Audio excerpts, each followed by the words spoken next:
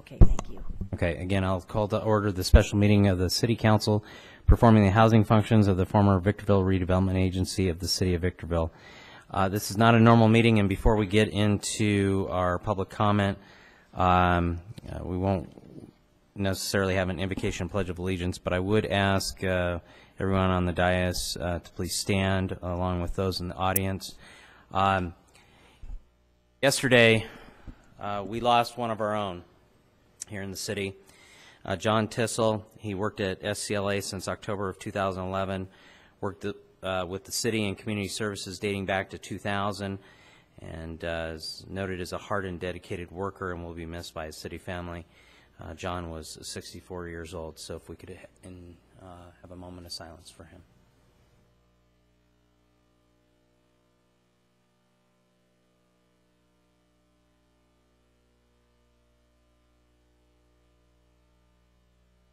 Thank you.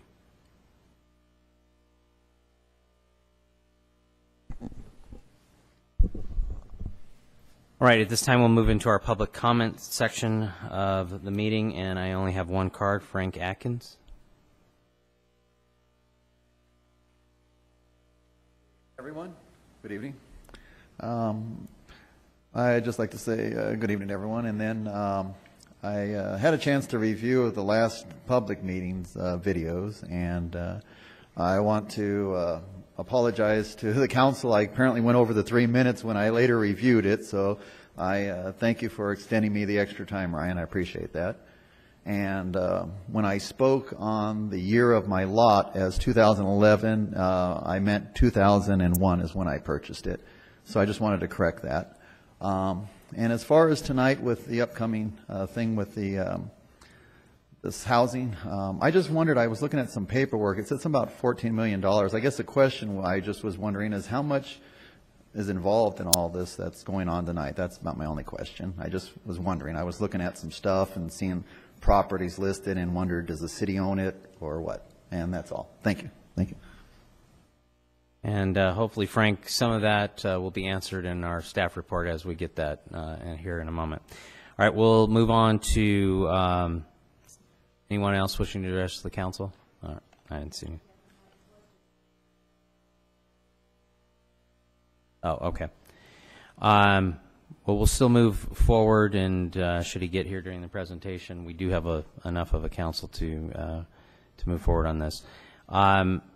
Under written communications, agenda item number 2, this is a request for the City of Victorville performing the housing functions of the former Victorville Redevelopment Agency to adopt resolution number R-HF-12-001 approving the attached list of housing assets and authorize staff to submit the list to the Department of Finance. Mr. Metzler?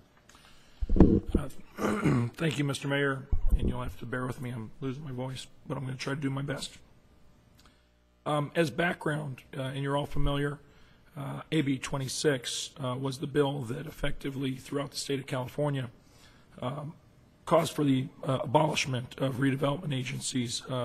In our case, we actually oversaw the Victorville Redevelopment Agency, and over the years, Victorville Redevelopment Agency has actually been in place since 1981. Conducted a number of redevelopment activities that included everything from redeveloping shopping centers to acquiring properties to building infrastructure to loaning money, whether for commercial or residential purposes. And resulting from that bill and resulting from the California Supreme Court ruling late last year, as you know, this entire year we've been focused heavily upon the wind down or the dissolution process, unfortunately. And as a part of that dissolution process, we've certainly learned that there's been a lot of ambiguity, a lot of lack of clarity in how the bill was written, and of course it's been problematic for agencies and successor agencies statewide to actually administer the wind down of both the RDA's functions and its functions as a housing entity. So on June 27th this year, the state of California adopted AB 1484, really as an attempt to try to help clarify some of those administrative issues as it related to the disposition of assets. We're meeting here today as the successor agency to the housing functions. And there's two things that have been required in very short order since that bill became effective July 1st. One of the issues that you might have heard about, though it didn't affect Victorville, is redevelopment agencies, or I'm sorry, successor agencies statewide have been asked to true up the allocation of taxes received by it so that monies could be funneled back to the special districts. And basically what the state was attempting to do is identify monies received by the successor agency for the last fiscal year and make sure that the amounts collected did not exceed the obligations that are on our EOPS or ROPS schedules. In Victorville's case, our obligations have exceeded substantially the amount of revenue actually collected. So we did not get a bill like a lot of other cities did throughout the state of California. The truing up effect was actually required to be done in very short order. In fact, I think they gave 3 or 4 days to actually complete payment or reimbursement to the Auditor Controller's Office once bills were received. We avoided that process as it didn't impact Victorville. But the second course of business resulting from that AB 1484 being put in place is starting to develop the disposition procedures for assets. And in this case, as it relates to the housing, one of the call-outs in the bill requires us to identify a housing asset list. And different from the housing asset list that you as a successor agency previously approved, AB 1484 actually goes on to more clearly define what is a housing asset. Typically what we included as housing assets were largely land or real estate related assets. But the 1484 actually went into including things such as receivables. And one of the traditional courses of conduct when operating as a redevelopment agency, the redevelopment agency did use a lot of its housing set-aside monies for things like mortgage assistance loans, where we actually assisted first-time home buyers to actually enjoy the pride of home ownership and actually buy homes in the city of Victorville. So certainly different in speaking to the member of the public's question and comment regarding the $14 million.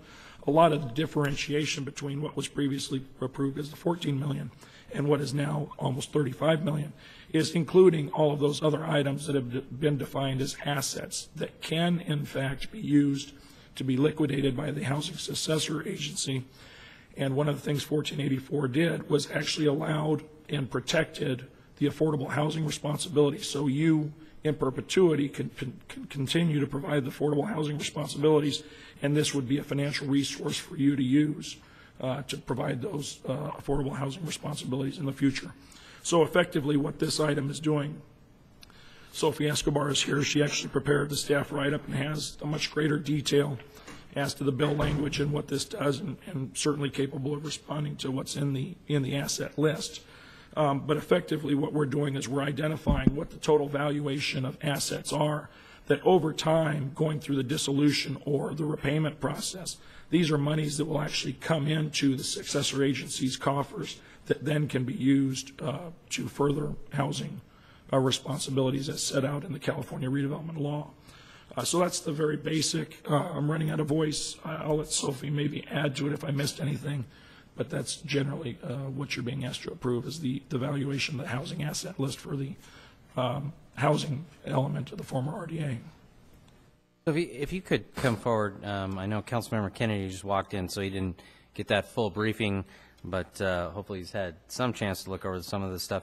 But just to be clear in understanding this new bill that's been passed, is it my understanding that we're going to continue to see some sort of tax increment coming back for housing functions, and we're supposed to continue to operate in that role, or exactly how's that bill? How is that working?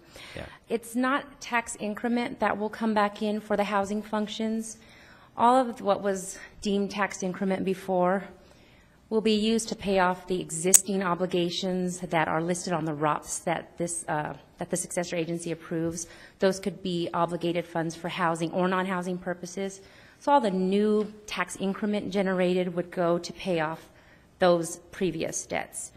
What this 1484 allows and preserves is when certain loans of the housing funds are paid back from developers, for example, or from the first-time home buyers, those loan proceeds can now go into a newly created fund of the city. It's a new low-mod housing asset fund, and those funds can be used for new housing activities within the city that the city has control over, not the redevelopment and successor agency for old obligations. So it actually gives, as Keith mentioned, it preserves a future funding source for new activity. And how much, I mean, in your estimation, would that be? Because, I mean, at some point, will that run out since we don't have tax increment coming back in? Well, some of it will run out, but it can be, but some of the, like, for example, the loan proceeds, we could take them in and then continue our mortgage assistance program and loan them back out, so they could be used like in a cycle to continue to provide that assistance to our residents. For the land assets, for example, they could be used for new housing as our contribution to a new housing development. So we could still put something back into affordable housing as we have in the past, certain apartment complexes or things like that. Exactly. We have land to deal with. We have some loan proceeds that we can deal with. Those types of assets are ours to do future activities. How much do we have out there in loans receivable now that we're talking about working with? Okay, I'll walk you through it really quickly. Yeah, when we first presented to council back in February, we only listed what we knew as far as land assets because that's what was unclear in 26. And back then we thought it was about $14 million in land assets that the city would get to retain. With this new definition, it adds a lot more flexibility. It is one of the positive outcomes of 1484. What you'll see on the first schedule is that we actually can retain, let me get to the real property. Is that carrying value of About assets? 15, right, about $15 million in land. And then the Exhibit C is actually a current encumbrance on the low mod funds that we have available. Normally under 26, all of the low mod cash balance is to eventually be sent back to the state. That was one of the provisions in 26. However, here in 24, you're allowed to account for encumbrances on current cash on hand. So this is a loan that is an obligation from the current cash on hand. It's $620,000. So it allows us to keep that cash to perform that obligation instead of sending it back to the state for the other taxing entities. Exhibit D are all of it's the loan portfolio of the single-family mortgage assistance program loans, and they total about $2.2 million in loans outstanding. And then the Exhibit E captures all of the developer loans for our multifamily projects. And although the dollar amounts were not, this format was provided by the state, the dollar amounts for these loans were not asked for in the exhibit. I do know the total of these 4 loans is $5.1 million in residual receipt payments that we will receive over time from those properties. Now, all these small loans from, I guess they're homeowners, Correct. 30-year loans, $4,000, $5,000, $6,000, $8,000. Is that Correct. They're for our mortgage assistance program. And if certain circumstances occur, like the property is refinanced or sold, or it's no longer the principal residence, then yeah. payoff is sooner.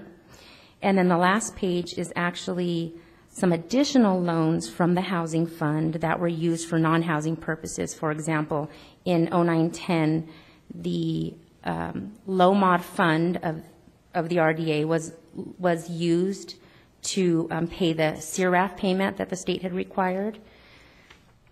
There is actually provisions in AB 1884 that allows future tax increment that comes in to be allowed to, subject to a payment schedule approved by our oversight board, allows these funds to then come back and be paid back to the city as the housing entity and be able to use those funds. My understanding is the housing advocates wanted to be able to preserve the use of those loan repayments for future housing activities. So they really pushed for this provision. And we have $11.5 million of funds out there that were loaned to the housing fund that upon repayment will eventually be able to be used by the city for new activities. So altogether, all of those total almost $35 million in assets that, once this list is approved by the state, will then transfer as assets of the city acting in its capacity as the housing successor agency. Will we need a new entity? Will we need a new entity to do this, or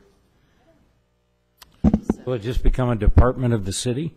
Right now, I don't know if it's a separate legal entity. That was never answered in 1484. In 1484, they clarified that the redevelopment successor agency is a completely new and separate legal entity. They clarified that in the new bill. What they did not clarify is whether or not your city acting as housing successor agency is a separate and legal entity. That's something that was missing and as a subject of, I guess, future cleanup. Right now, we're treating it, we agendize the items separately, and we distinguish it from your other city council, general city council functions. So I don't know about the legal entity status, but we are treating it as something else. And the bill requires a new and distinct fund where these assets and funds will go into. But we are the successor agency, right? Right, but the successor agency is in fact a separate entity, and 1484 actually Absolutely, yeah. cleaned that up. But for housing, Ms. Escobar is correct in the fact that they didn't give us any further clarification with respect to that. So, but the funds, is how I am understanding it as well, is the funds are in fact kept separately. Does this mean then that we remove this piece from the successor entity into the city? That's Wait. my understanding, is that that these activities, the new activities, once these assets are transferred, any new activities with this land or this cash that will be coming back to the city acting as housing successor agency will not be subject to oversight board review. And that's different from and separate from the regular redevelopment successor agency activities. So that oversight level seems to indicate it's something different from and more just under the city's purview. Not completely clear, but And there won't be a requirement to dispose of this expeditiously? Not so far, not yet, not in these bills that I've read. Never know what's going to come down tomorrow. We're all flying a little bit blind. Hey, it's the state of California. What do you expect? If I might, there might be a time in the future. I mean, right now, what we are dealing with are non-cash assets. There's going to be a point in time where you might want to try to monetize those assets.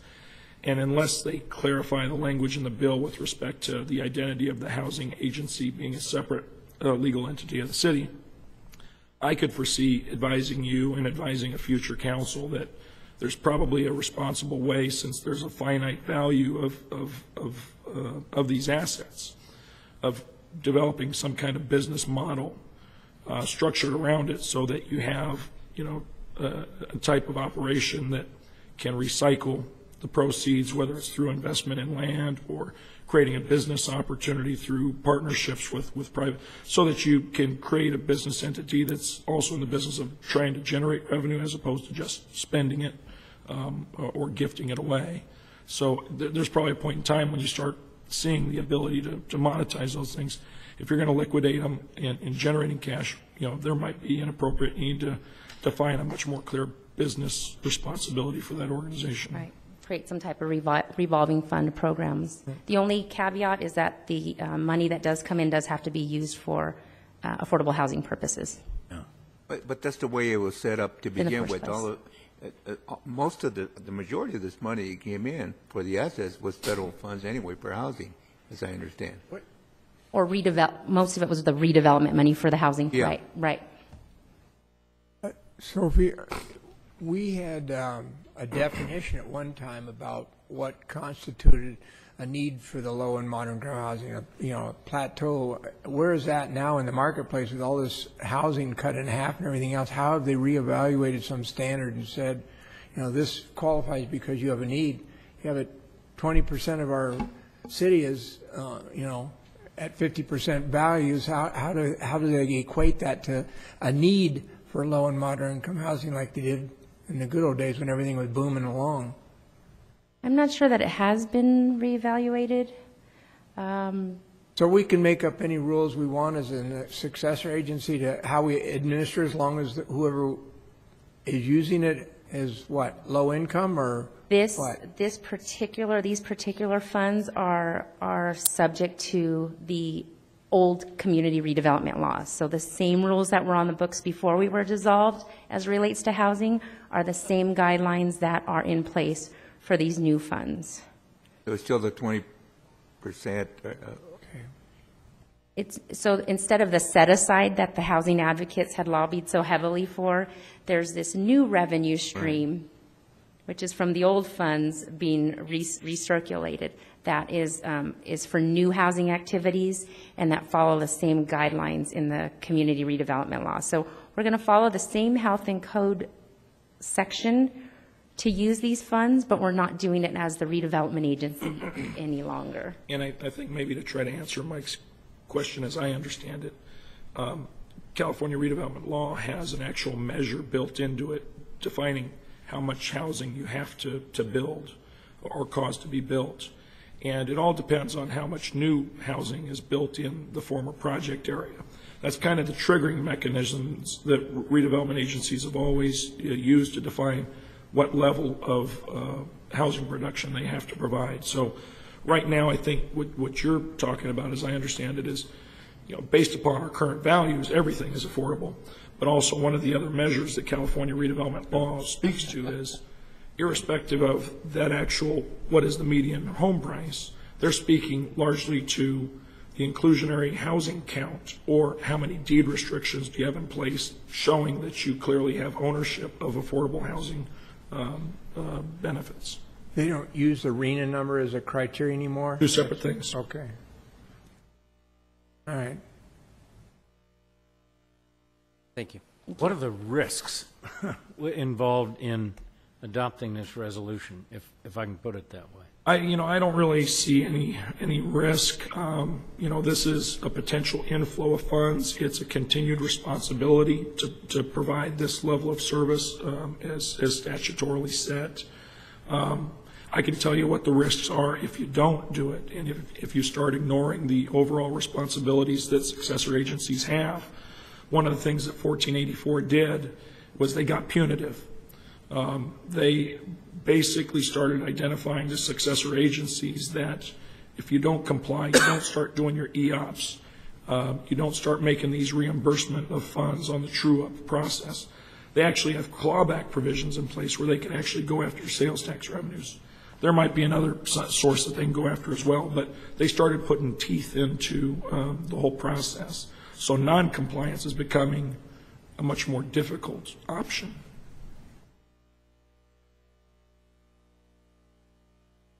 All right. Well, I'll entertain a motion on resolution number R-HF-12-001. Motion by Mayor Pro Tem Cabrialis, second by Councilmember Kennedy. Motion carries with Councilmember Valles absent.